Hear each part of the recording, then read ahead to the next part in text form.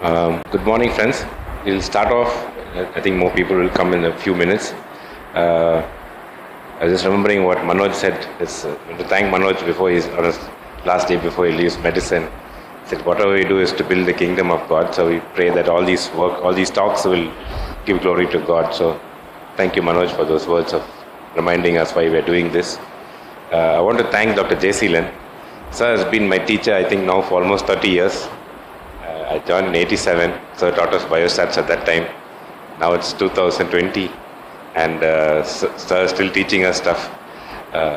So thank you very much, sir. So if anytime anybody wants to learn something in stats, he's one of those who's just dying to teach people. And the kind of stats teaching you can get from him, you won't get anywhere in the world. Usually you have people from all over the world coming as speakers, or they come for workshops, and they say that this kind of opportunity you won't get in many of the best Western universities also. So these are rare people to get in your life to teach you. So I wish more people will get use sir when he's here for learning from him all the wealth of knowledge that he has. So thank you very much, sir. Very honored.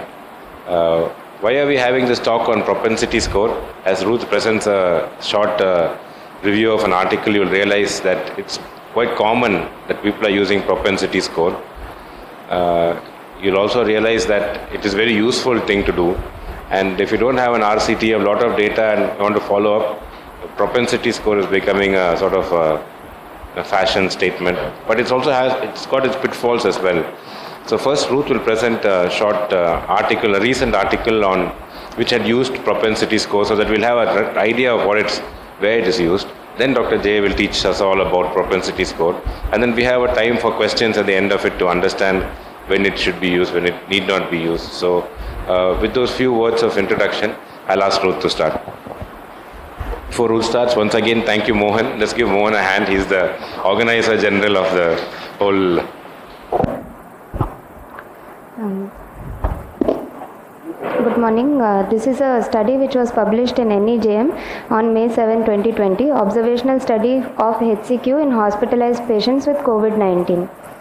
HCQ is suggested as effective treatment for coronavirus on grounds of anti-inflammatory and antiviral effect. However, to date, there are no robust clinical trials that show efficacy, and data that come from small studies is either uncontrolled or underpowered to detect meaningful clinical effects. This is an observational cohort study. The population included were adults who were positive for SARS coronavirus by either nasopharyngeal or oropharyngeal swab specimen.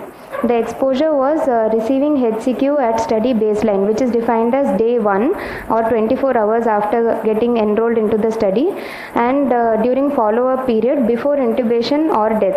The HCQ which they gave could have been started at admission within 24 hours, after admission beyond 24 hours, and some were receiving it even before they were enrolled in the study, but it was continued till the patient got intubated or died.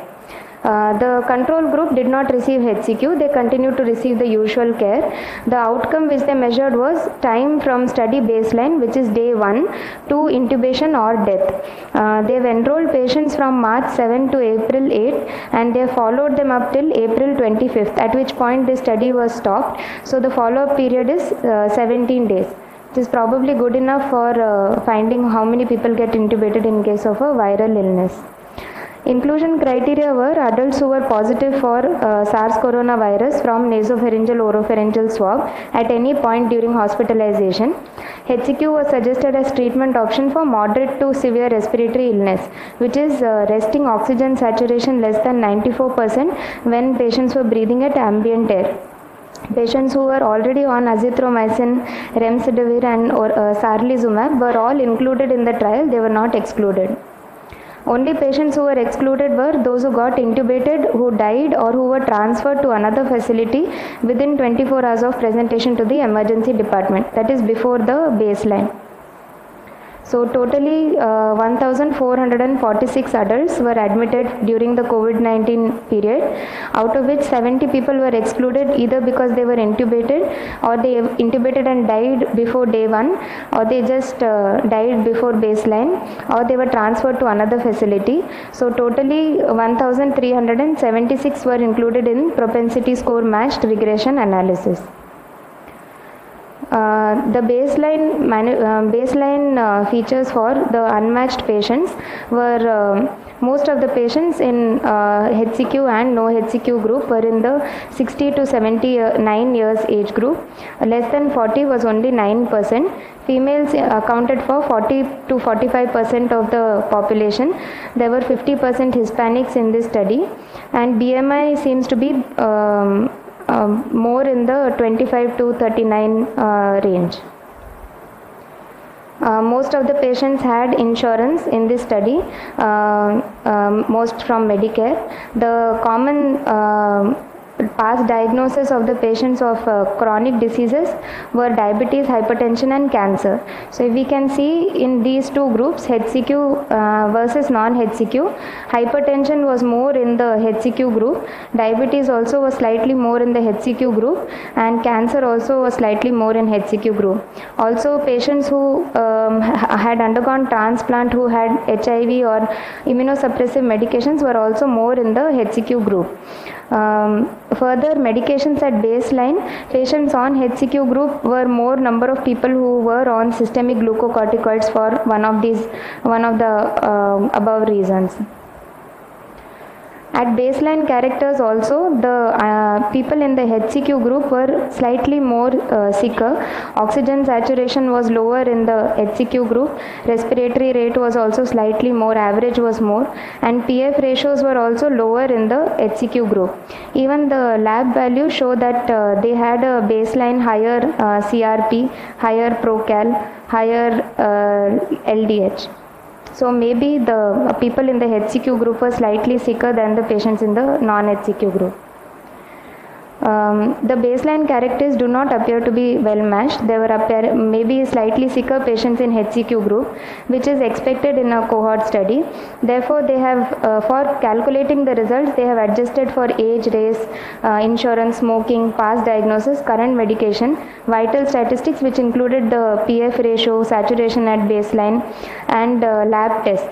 Propensity score matching was also done, and outcomes circumstances were similar. Propensity score is basically they tried to create a imaginary control group and a imaginary exposure group by trying to assign a propensity score for each patient and then matching them based on whatever propensity score they have. So initially they tried to find out which patient is probable to be in the HCQ group based on the propensity score and which person will probably be in the non-HCQ group based on the propensity score. So they found that certain factors like being a transplant recipient, HIV or on immunosuppressive medication meant that you had more chance of being in the HCQ group. Patients on steroids had more odds of being in the HCQ group, and lower saturation people had more chance of being in the HCQ group. So if all sicker patients go to HCQ group, the final analysis, if we have not matched, may actually show harm in the HCQ group, which may not be a correct outcome. Further, they have after calculating the propensity score, they have showed us that there is considerable overlap in all the patients for whom propensity score was done, and if there is considerable overlap, then doing a propensity score actually makes sense, and we'll be able to generate a proper cohort, a new cohort of patients, and then match them and get the results. So what are the results? Finally, they have found that number of events, that is intubation or death, is in crude analysis. It showed that the number of events were 2.37 times more in the HCQ group. It was more in the HCQ group in the crude analysis, which may be false outcome because there were sicker patients in HCQ group and the baseline characteristics were not well matched. However, on multivariable analysis and on propensity score analysis with matching, there was no significant difference between the HCQ group and the no HCQ group, with the hazard ratio being 0.98 ranging from 0.73 to 1.31. Similarly, when they changed the baseline, that is from 24 hours, when they changed the baseline to 48 hours, maybe to give one more day for HCQ to act, they still found that on multivariate analysis and on matching, there was no difference between the HCQ group and no HCQ group. So HCQ did not add to the probability of them getting intubated, nor was it a protective factor. This is just a table to show the total number of patients in each group and the crude values of them in each arm.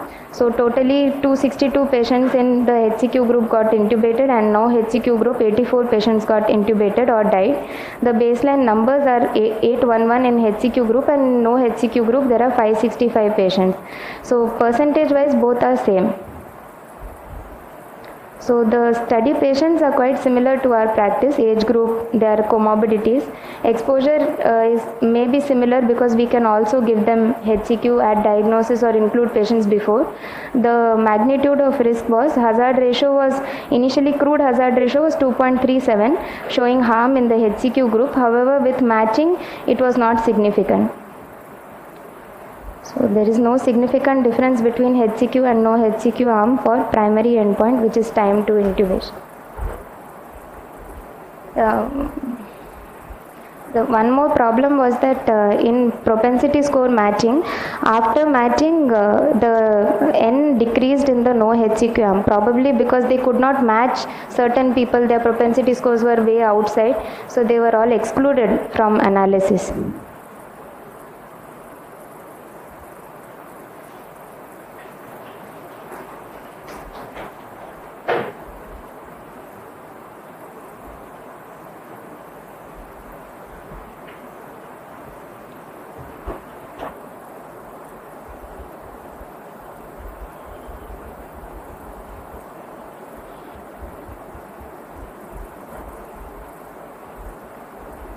Good morning.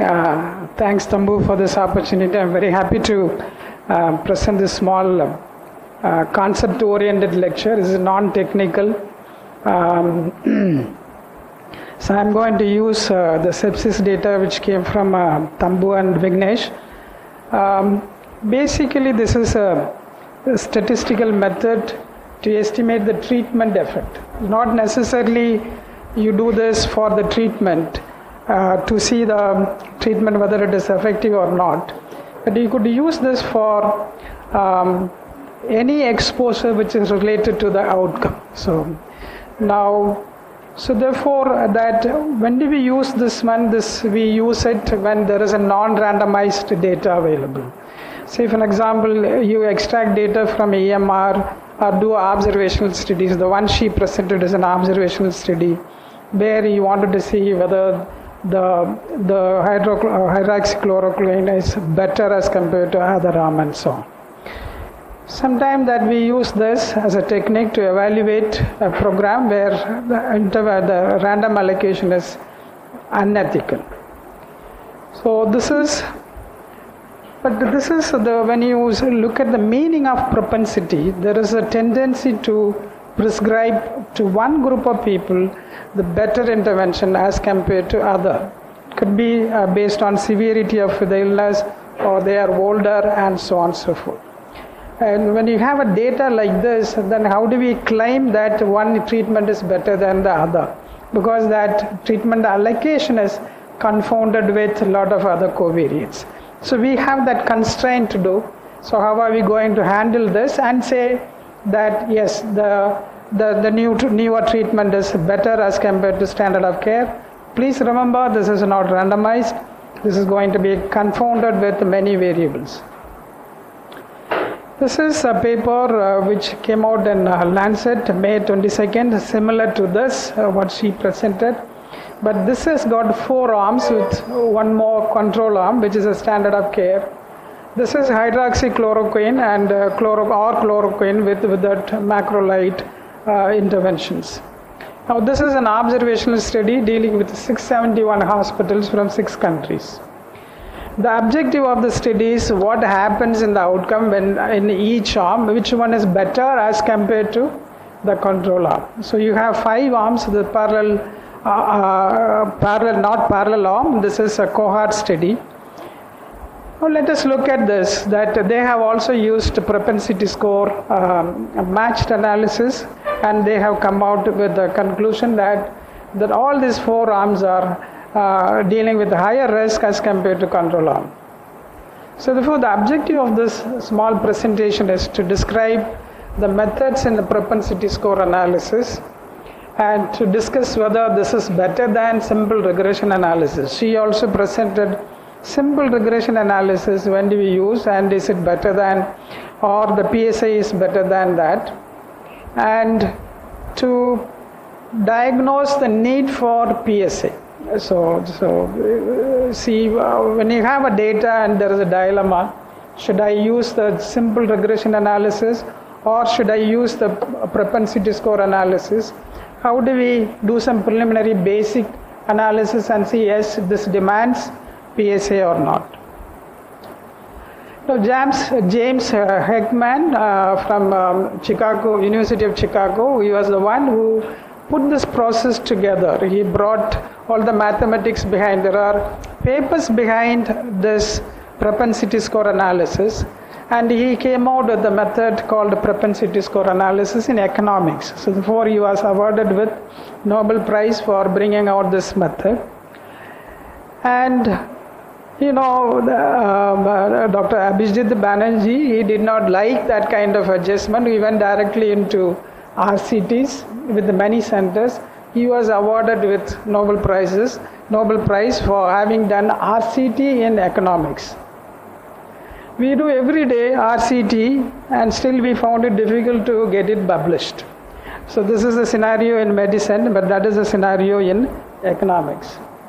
Now, so therefore, the propensity score is the probability of subject being assigned to a particular treatment. So therefore, if we deal with the two treatment, one is newer, another one is standard of care, what is the probability that I would get the new treatment given my covariates, my age, the comorbidities and so on, as compared to, not as compared to the other arm, standard of care. So therefore, for each patient, there is a probability associated with having got that treatment. Please remember, this is modeled for getting a treatment, not for the outcome. So therefore, what is the probability that I would get a new treatment given my comorbidities, age, severity and so on? That is a probability.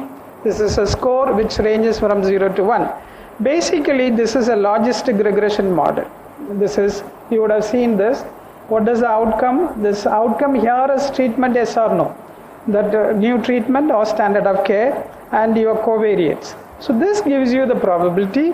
Therefore, the probability ranges from 0 to 100%. So therefore, the suggestion is that when you do this modeling, covariates, when you compute the propensity score, do not include variables after the treatment decision. So once you have chosen the treatment, don't include any variable which followed after that. And selection of variables regardless of significance. So you can have 20 variables, 30 variables and so on in the propensity score analysis. Let us look at the constraints. Now, one of the objective was that why can't we do simple regression analysis? That is meant to adjust for confounders.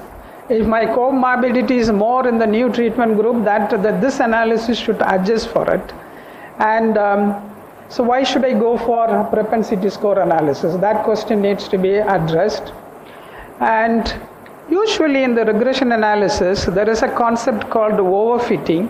When you have less number of subjects in the data set, but you have or less number of outcomes in the data set, you would land up with a very high regression coefficients or very high standard error.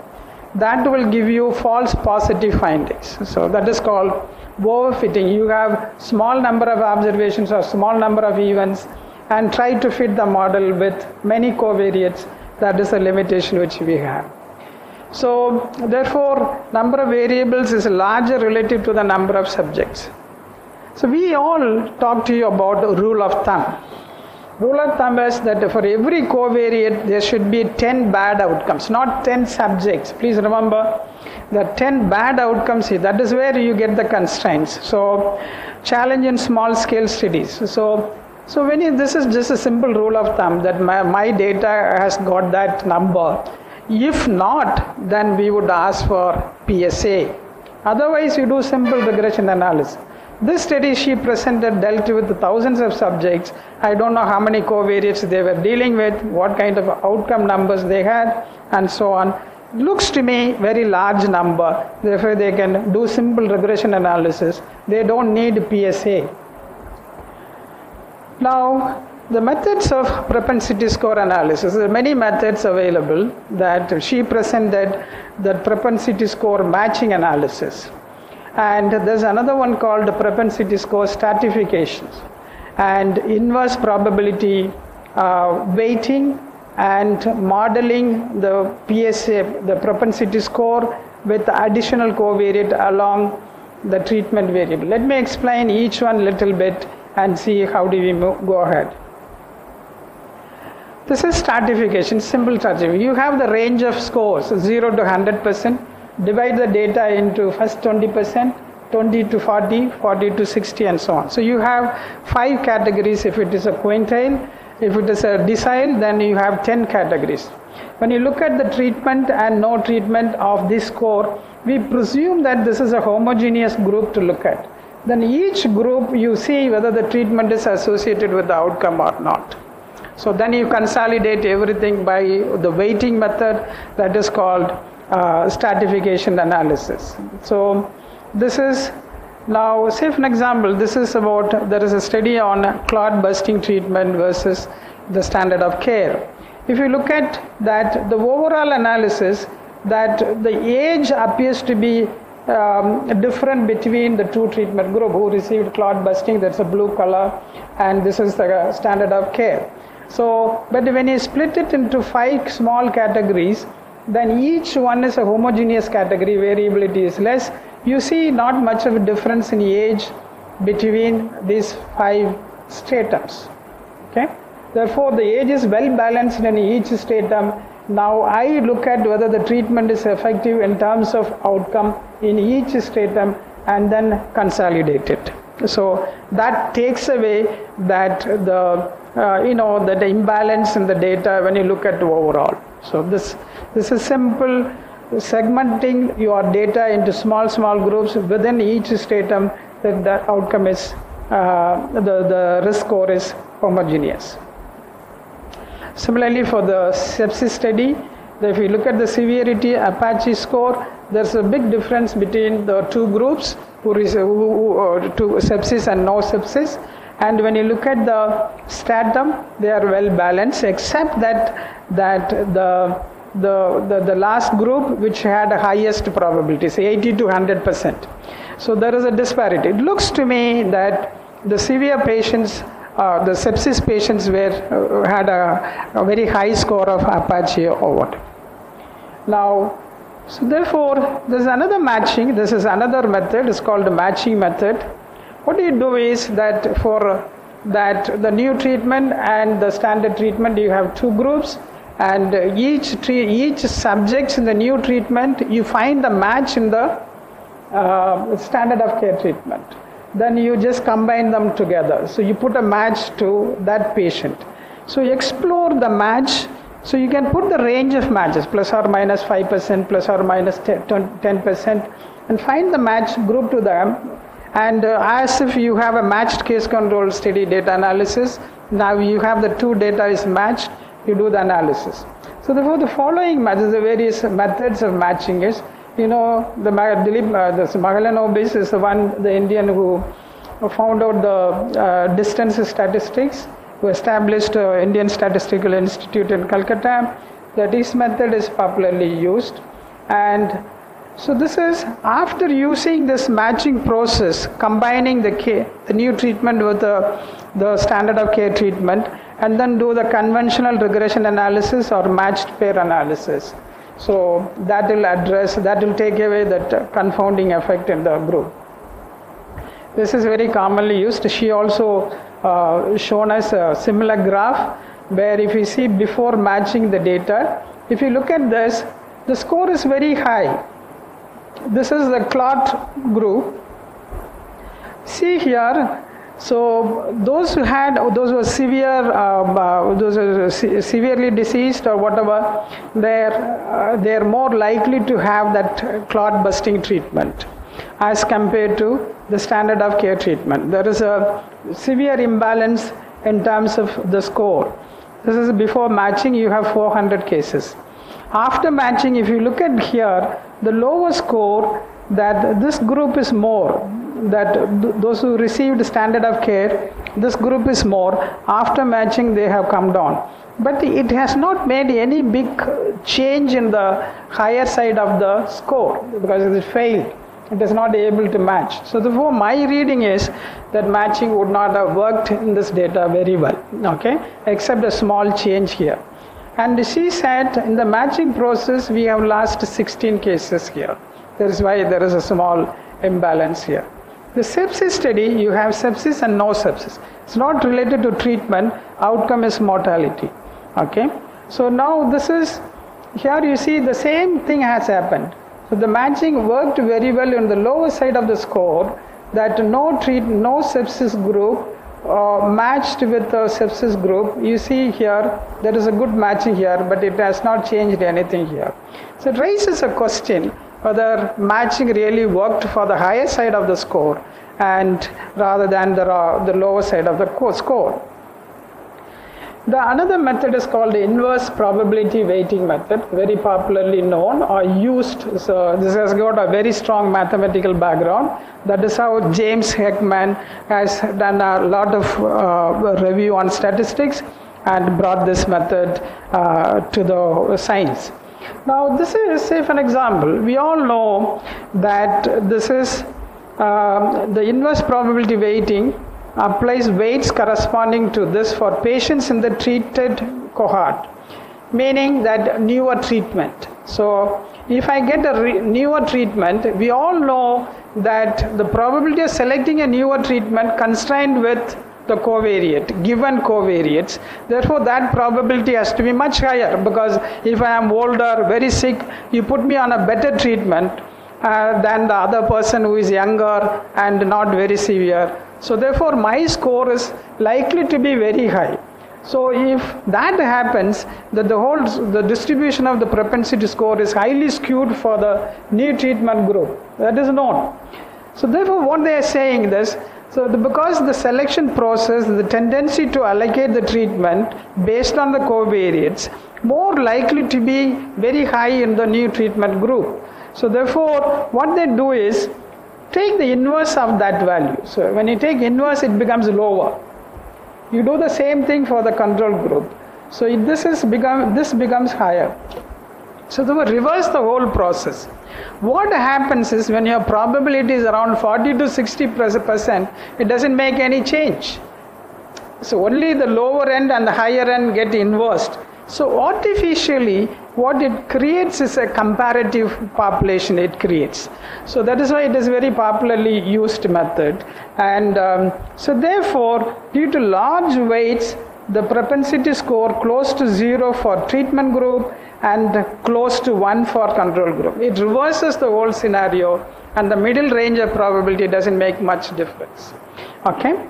Now, this is a modeling I like personally, because this is we like modeling. If you look at this one, that which treatment had better mortality, lower mortality, that is our question, after adjusting for the covariates. Now see here, this is the score. The score was derived from 30 plus variables in the sepsis study. Okay, in the class busting study, score was derived from 20 plus variables. So 20 plus variables were made as one single score, like a composite score. Now you tell me, will I have any power problem? Should I worry very much about number of deaths, number of subjects in my data? I don't have to, because I am dealing with only 2 variables here. So maximum I should have 20 events in my data, 20 deaths in my data, plus 1 constant term, 30 deaths in my data. Okay. If I put 30 variables here, then I need to have 300 deaths in my data.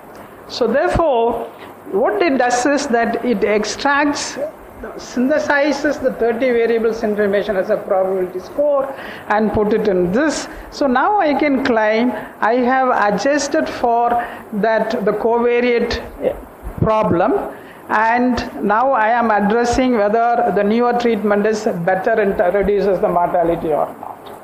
Okay. Now there is something called doubly robust analysis, in the sense sometimes besides this people put the covariates also in the model. So the doubly robust methods. So we don't do that because this is commonly used methods. So therefore we see here, I explained to you the 4 commonly used methods. Very commonly used is the stratification method. So I am also going to show you that the paper which I showed you used a matching method. Now, on what situation? The question is, if I have big data, so like if I have thousands of cases, should I go for PSA analysis or should I use simple regression analysis? Will that do? That is the question. This is a good paper on this is cardiovascular study diseases. You know, this is Stuart Pocock, is a very famous statistician from London School. He wrote the first or second book on clinical trials. There is a copy available in God Library, and on his name that there is a stopping rule in a sequential trials that is called Pocock method. He was the one who realized the problem in multiple comparisons, and he brought out the adjustment to the science. Such a big person that this is from London School. So they have analyzed this study, CHARM study, you would have seen this, which deals with nearly 7,500 subjects. Okay, how many covariates? 18 covariates, 18 variables, the beta blockers. This is a distribution of the score. Now there is a good overlap between who received control and who received that beta blockers. Now we look at this, the score distribution, propensity score distribution. Do you see a big difference between the 2 arms? There's a very good overlapping between the 2 arms. So now you look at the analysis here. This is the crude analysis. Crude analysis is that it tells you only 35% protection due to beta blocker in terms of mortality. So can I accept this results? Okay, this is the question. Can I accept this result? 35% mortality. They went ahead with the covariate adjustment, means regression analysis. Covariate adjustment, you just adjust it. Simple regression analysis, multivariate regression analysis with the 18 variables, and it has brought down the efficacy to nearly 25%, not 35%. Do you understand this graph? Now they have used various PSA analysis, and they are all around 25 to 28%. So the crude analysis suggested 35% efficacy, but other analysis have suggested about 25% efficacy. So which result to be trusted? That you would say this. You have a second question to be addressed. Now if you look at the regression analysis and the PSA analysis, they are all similar. So why should I complicate myself with the PSA analysis? Should I do only regression analysis? That is enough. So that is a question to be answered.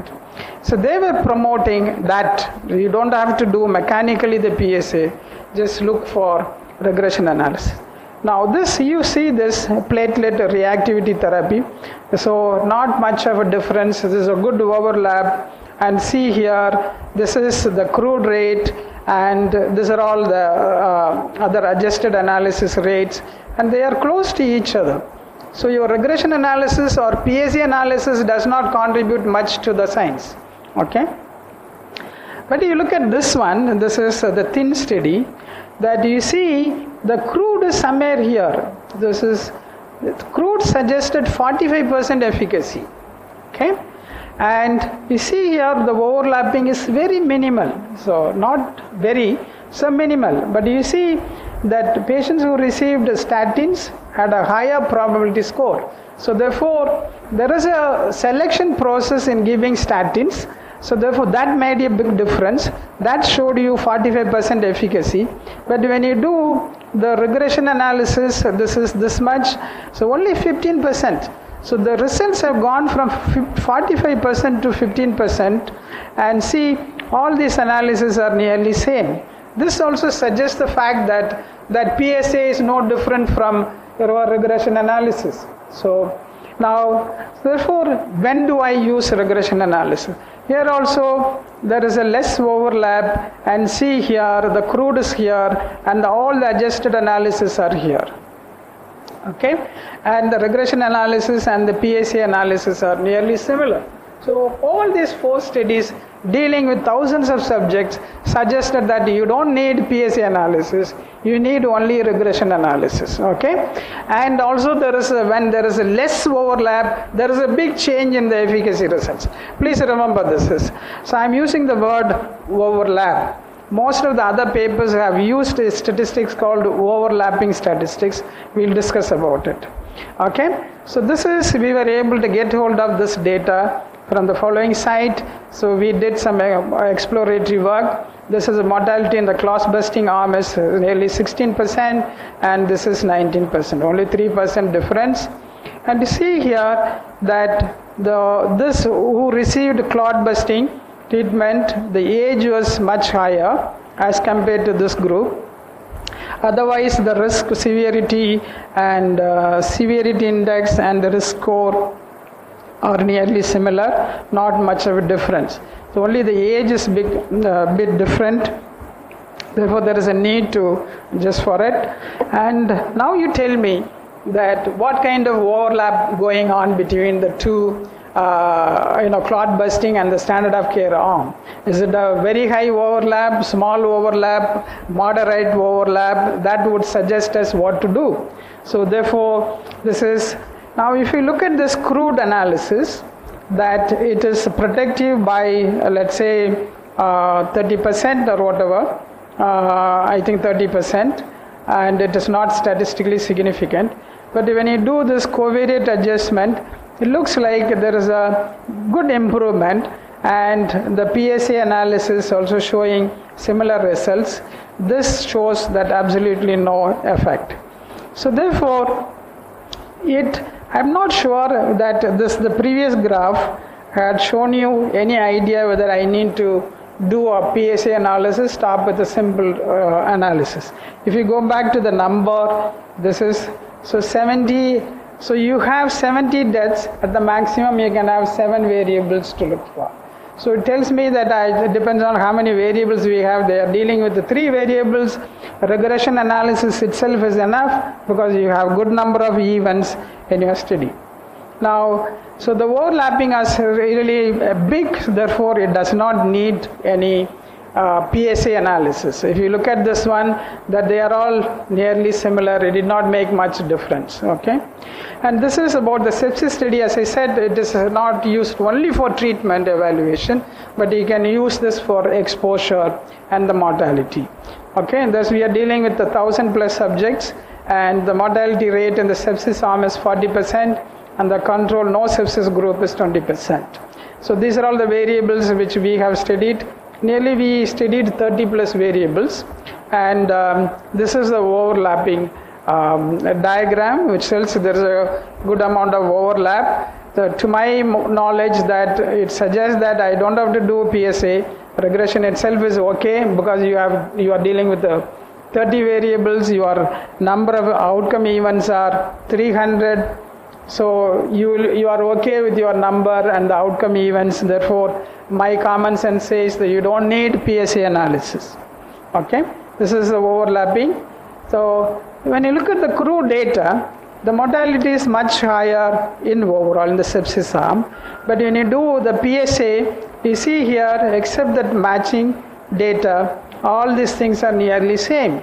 So it said that the mortality is not that high in the sepsis arm as compared to other arm. If you don't do this analysis, you would say sepsis people are dying more. So therefore, in a way, that PSA analysis or regression analysis really help you to get the right information from this data. So other viewpoints. So I presented the Pocock paper about what they felt about the 4 cardiovascular diseases, which the conclusion he said, the propensity score methods are not necessarily superior to conventional covariate adjustment, that is your regression analysis, and care should be taken to select the most suitable method. Okay, so what you do is we do some fishing, that I do every method and see wherever there is a big difference, I'll just publish it and say I have used that method. So what he's saying, it should be a priori and so on and so forth. Soon after this paper, there was a letter to editor from this group, and they have used a very strong term, last nail in the coffin. So they said that Pocock is such a big person, he concluded something, they said this is a last nail. So they said that, so this may not be correct, the conclusion not necessarily novel. And most importantly, we identified 3 major issues in the paper. One is lack of gold standard. So that means that to verify, he doesn't have the third, the gold standard to see which method is better. And focus on large studies. They are dealing with 5,000 to 8,000 subjects. Missed opportunity for explore disease risk scores. So therefore, I understood that they are not dealing with the disease severity score and so on. This is a strong letter to editor. Then let's see how he commented to this letter. So there are other papers, propensity score methods give similar results to traditional regression modeling in observational studies, a systematic review. So therefore, that need not necessarily, when I have an observational study, I should do always PSA. I can deal with regression method. Okay. So now that I went through that, Malavika did a lot of review, and there is something called overlapping coefficient. So long I've been asking you whether there's a good overlap, less overlap, and so on. There's no statistics behind what does that kind of overlap. Okay, so say for example, this is we simulated data using beta distribution, and this overlap is 35%. It gives you the value for overlap. So you can compute for sepsis study and any study, you can find out the overlap. What I was wondering about, why these people did not use AUC. AUC is very commonly used in medicine. When you deal with the 2 treatment arm, there is a score. I can do the ROC for the 2 treatment arm and see what is the kind of area that I get. Say for example, this is a less overlap and the AUC is around 90%. The AUC tells me that it is worth doing a PSA analysis if the AUC is better, that the less go with very high AUC. And similarly, this is about 70% overlap. You see 70% AUC. It's not equivocal, but I don't know whether I would do that PSA or not. But definitely, this is a high overlap that if you see the AUC, it is about 50%. This tells you that you don't need any PSA analysis at all. So now, is that easy? That I would say that sepsis study, we did that one. Sepsis study dealt with overlapping coefficient of 60%, about 60%, and the AUC is 80%. So this is Clotbus study is 80% and this thing. So this definitely tells us it doesn't need PSA analysis, but this study maybe suggests that nearly 80% AUC you might need PSA. Okay, so doing this kind of preliminary analysis, that will guide you to see whether you need PSA analysis or not. If you look at the corresponding picture of the PSA, the area under the curve, ROC curve, that you see this is sepsis data, and this is a good ROC, this is not that good ROC. So anything about AUC of 60%, I would not go for AUC, that PSA, and if it is above 70%, I would go for ASA. But we need to document it clearly using various simulations. So this is what I said. When you look at the AUC here, this is 70% or 80%, about 80%, and this is say the crude and other PSA analysis. I just duplicated the slide to tell you that the PSA analysis made a big difference as compared to this analysis. However, the regression is not different from PSA analysis here. So because they are dealing with a large number of observations, 1,000 subjects, 300 deaths, 30 variables, it doesn't need PSA, you need simple regression analysis that would do. So therefore, coming back to Pocock response to the recommendation, that he said delivering the last nail in the coffin for propensity score absolutely not our intent, and we agree that propensity score methodology could have benefits in selected situations. So, however, we have at least challenged their fashionable and indiscriminate use. So therefore, the IRB has a habit of suggesting that for any cohort study, you do one PSA. They should not be, or we should not be doing it. And I don't know, you might ask, what is the harm in doing it? That kind of question should be addressed. And suggesting that when you say no harm in doing it, am I torturing the data? Am I torturing the statistician and asking him to do the PSA? Is another question. So we'll see. However, he said that suggesting the old-fashioned covariate adjustment will often do a perfectly good job and may even be preferred in many scenarios. So that is what is, he's a very big person.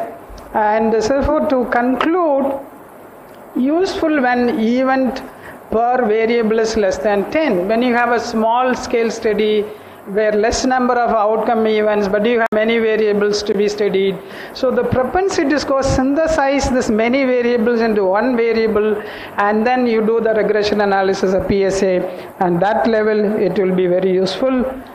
So therefore, you do simple that ROC analysis and things like that will help you to decide whether you wanted to go for PSA analysis or not. So I'll stop here. If you have any questions, we'll discuss it.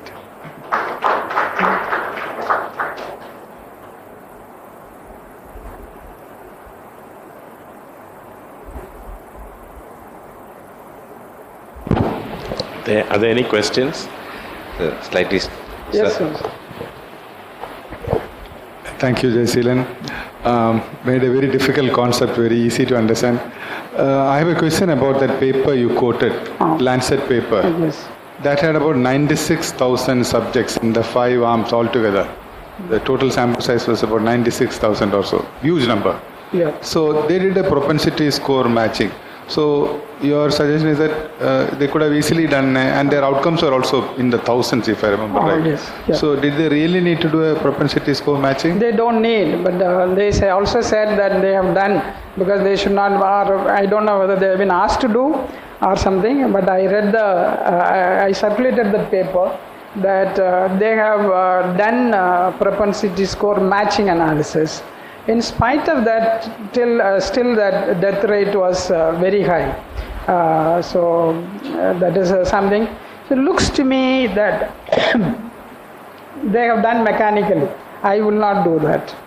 So if you know that if you have guide or by looking at the common sense of the review which we had done, that you would say I need it or I don't need it. That kind of conclusion. So. Second question, after you have done calculated a propensity score and then matched, when you do the analysis, do you need to do a regression analysis? Because now it's only treatment, no treatment, exposure, no exposure, and covariate, the propensity score. Yeah. So do we need a regression analysis again after that? No, that is with the outcome you have to do the regression. Yeah, with the outcome, treatment plus PS. PS, that's all. That's all. So very simple. That is, I like that modeling, and that looks to me that matching it and things like that, when you have large scale data, it's cumbersome. But the current version of SPSS, I read that it has that provision. Stata has provision, so it should be easier to use that kind of analysis. It is because that the stratification and matching and IPW, these are all available now, so it should be easier to do that. I personally like the modeling work. Get the PS score, then you have the treatment or no treatment, two variables now, correlate with the outcome. That will tell you the new treatment is better or not.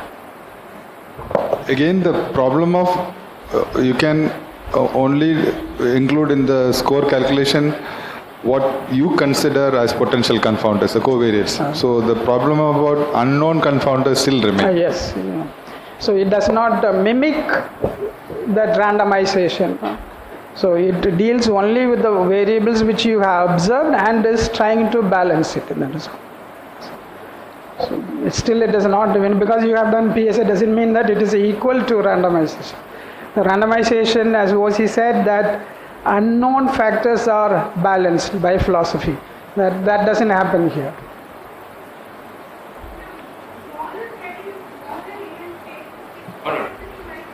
They can't hear. In a smaller study with smaller event rates, will this be superior to a logistic regression? Definitely it will be superior to any logistic regression.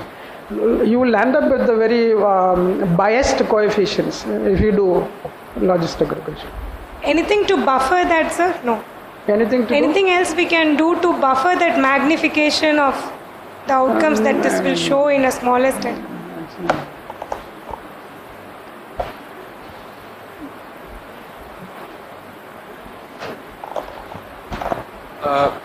The regression analysis which assumes a linear relationship between your effect and the outcome, is that solved by propensity matching? Yes, the assumptions are same. Say for an example, if I have an outcome change in BMI, for an example, which is a continuous variable, then you have a PSA score which was derived based on logistic regression model and treatment and no treatment. Now I would do linear regression analysis. If the outcome is alive or dead, then I would do logistic regression analysis. If the outcome is time to death, time to event, I would do Cox proportional hazard model. When I say regression, it depends on what is your outcome variable.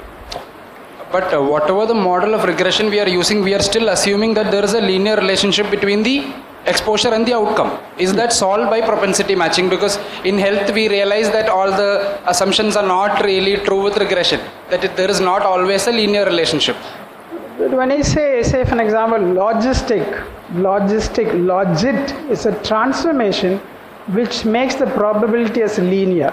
So the question doesn't arise at all. We do some other status diagnosis to see whether the model fits the data. That holds good. So when you do regression analysis of the BMI example which I said, which is a continuous variable, that is where you look at this whether it follows a linear pattern or not. If not, then you do transformation and make it linear. Okay? So you don't talk about linearity assumption when you do a proportional hazard model. So you do it in a way that you do some other diagnosis to see what is happening. Regression means I think your mind gets stuck with only the linear regression, linear. So when you have a logistic, that is also a regression.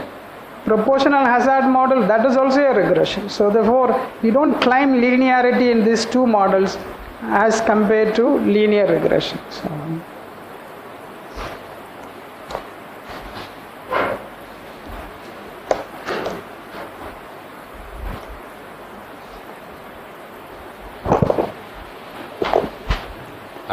shall we give Dr. Jeyaseelan a big hand? Actually, the idea for the talk, sir, has been saying for some time, many people are just using propensity score indiscriminately in all papers. And now with the COVID, we have been seeing increased huge number of publications using propensity. So it's a very apt time for us, sir. Thank you very much. So thank you to also the team of youngsters who helped, sir, to do all this. We are very grateful for them as well. Thank you.